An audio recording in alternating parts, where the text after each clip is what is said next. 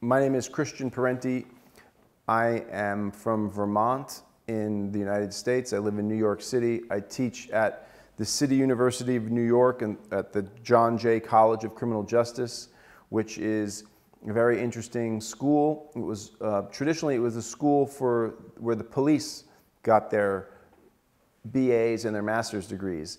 And it was going to be closed during the fiscal crisis of the 1970s, but it was saved by student protests. And the student protests were successful in part because the police were very sympathetic to the students, because a lot of the police had gone to school there.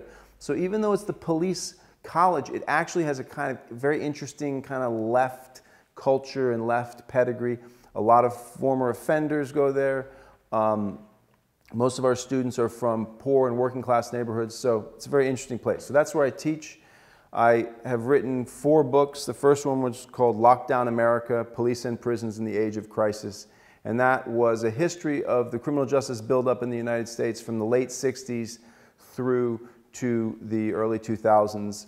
And I explained that through an economic history of the transformation of American capitalism due to the profit crisis of the 1970s and then the arrival of neoliberalism and the need for a new form of regulation, of sort of social control. If American capitalism wasn't going to maintain stability by welfare payments and some redistribution, treating people well, it had to kind of deal with inequality, and so it did that through the war on drugs, through demonizing the poor, through imprisoning an enormous number of people and militarizing its police forces, building up its police forces, increasing surveillance. So that was the story of the first book, Lockdown America.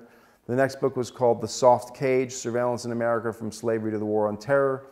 And that looked at, not at police investigations, but just the question of routine everyday surveillance. Why is it that we carry ID cards that have photographs on them and a national registry number and the biometric, which are linked to the biometric information of at least your fingerprint? Now that's changing. So I traced the slow development of routine everyday surveillance through American history. And I've always been an academic and a journalist, and for a number of years, almost a decade, I left academia and went full-time into reporting, and I reported from Iraq and Afghanistan quite a bunch, and I wrote, my third book was called The Freedom, Shadows and Hallucinations in Occupied Iraq, and that was a kind of an account of the first year and a half of the US occupation. And then the name comes from the direct translation from Arabic, and people will talk about the freedom, because in Arabic you say al-hurriya, which is like the freedom.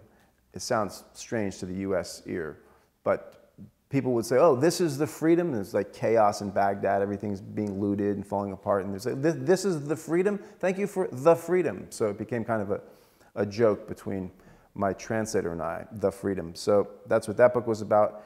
And then my most recent book was called Tropic of Chaos, Climate Change and the New Geography of Violence. And that came out of my years of reporting, and I was in Afghanistan and did a series of stories over a number of years about the poppy trade, the heroin trade. So in Afghanistan, the opium poppy is a huge crop, and I would ask farmers, why do you grow this crop that the government can come after you for growing it? There's an eradication campaign. And part of the answer, along with other things, was always that poppy is very drought resistant, and it's the only crop that we can grow and make money on in these conditions. And at first I didn't even really hear what they were saying, and then I realized, oh, Afghanistan's going through a really severe drought, which has coincided with the whole NATO occupation there.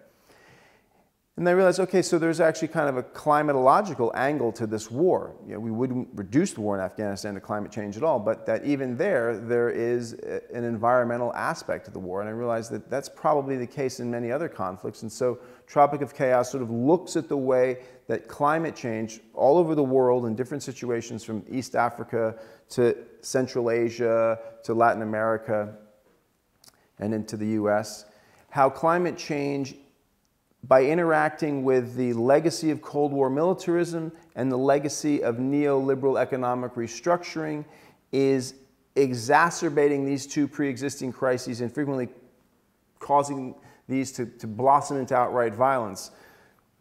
Climate change comes into these situations in the form of extreme weather, floods, droughts, etc., and the state has been reduced to a shadow of itself, so the poor who are on the front lines of climate change can't get anything to help them from the state, so they turn to the surplus hand-me-down weaponry from the Cold War, and they try and adapt to climate change by going against a different religion, going against a different ethnicity, etc. And I call this combination of these three crises the catastrophic convergence. So that's what Tropic of Chaos is about.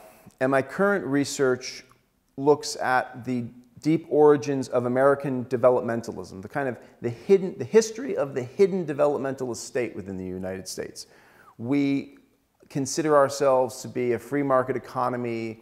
Government gets a very bad rap in the US, but the real economic history of US capitalism reveals that government has always played a very important role in subsidizing, directing, guiding development as a consumer and as at times a direct producer. So the actual history of American capitalism reveals that the state has always been central. And the reason I'm interested in that is in part because I think that is something we have to realize now if we're going to deal with climate change, that both adaptation and mitigation really demand that we get serious about what government is, what is it good for, what is its real role in a capitalist economy, so that in the immediate short term we can start taking big, bold measures to deal with cutting fossil fuel use and both the physical and social adaptation to climate change that's so important.